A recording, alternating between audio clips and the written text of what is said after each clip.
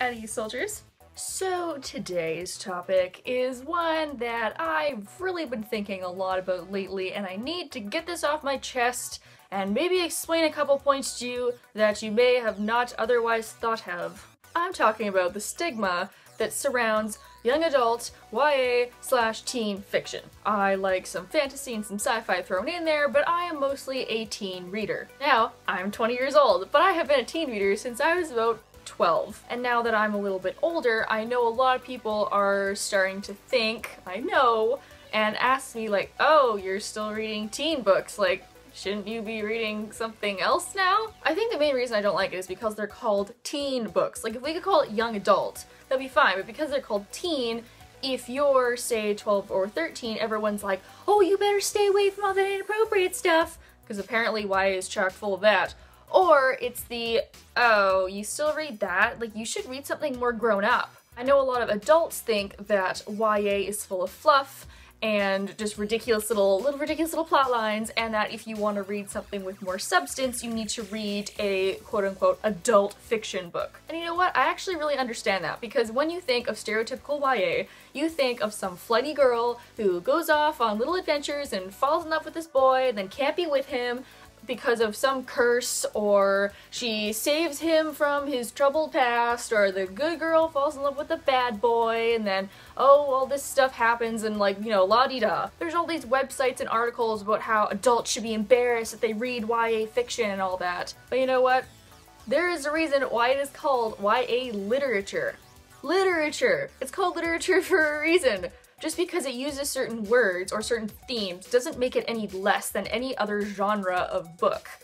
I think of YA as a genre. It's just like fantasy or fiction or sci-fi. It's a collection of books about problems and issues that teens face and young adults face. That's it. It doesn't mean that it's has less substance or is stupid. It just means that that is a market targeted towards younger people. YA is young adult. Am I an adult? Questionable. But yes. Am I young? Yes! And I think the whole, like, when you're an adult thing is just ridiculous, because, you know, adults in different cultures are all ages, but I'm gonna use 18 as, like, a general, like, adulthood status. Like, now that I'm over 18, I suddenly can't read Divergent anymore, and I have to start reading, like, Charles Dickens. Actually, I like Charles Dickens. What else can I use as an example? Now I suddenly have to read Alice Munro and Jojo Moyes and, like, Khalid Hosseini. Why do I have to do that all of a sudden? Now, hilariously enough, there have been a couple of studies on this, and actually, 55% of all YA readers and book buyers are over the age of 18, and 78% of those buyers bought them for themselves. So I think this stigma is a little bit outdated. I hate when people tell me that I can't read that because they're not good enough.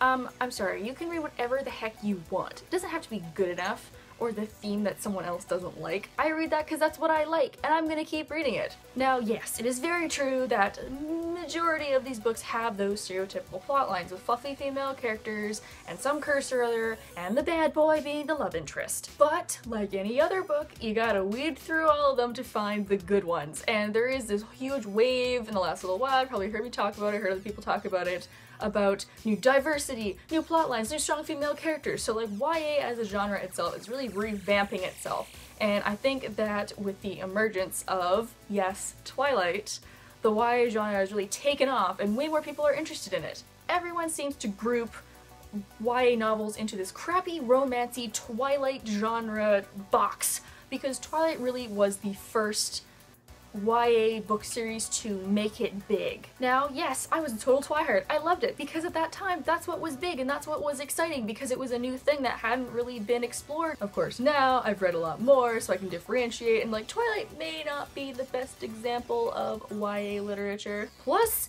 let's just talk about these covers, shall we? I know it's a bit of a side note, but we're gonna go on a rant. Sometimes I feel really embarrassed to be walking around public with some of these books because the covers make it look like I'm some fluffy, airbrained girl. Like, literally, I will go to all types of trouble to hide the cover when I'm reading in public, because the majority of them are white girls in ball gowns.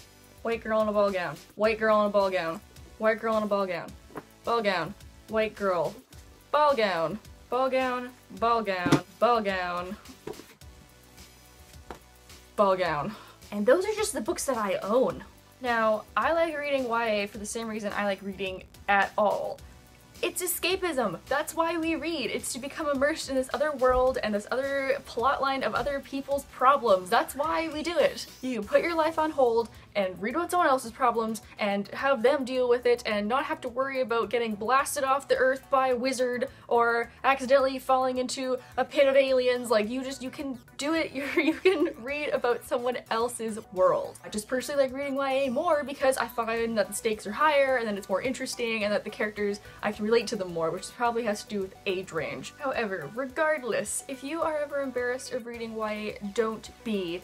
More of us read it than you think. Now, I am not judgmental about whatever you want to read. If you want to read sci-fi, if you read fiction, if you want to read horror, if you want to read a whole bunch of like new age hippie stuff, go for it. Because you know what? That means you're reading. If you want to read Twilight or 50 Shades of Grey or Harry Potter fanfiction, I don't really care. I know YA has kind of opened my eyes to other genres out there that you definitely could get involved in.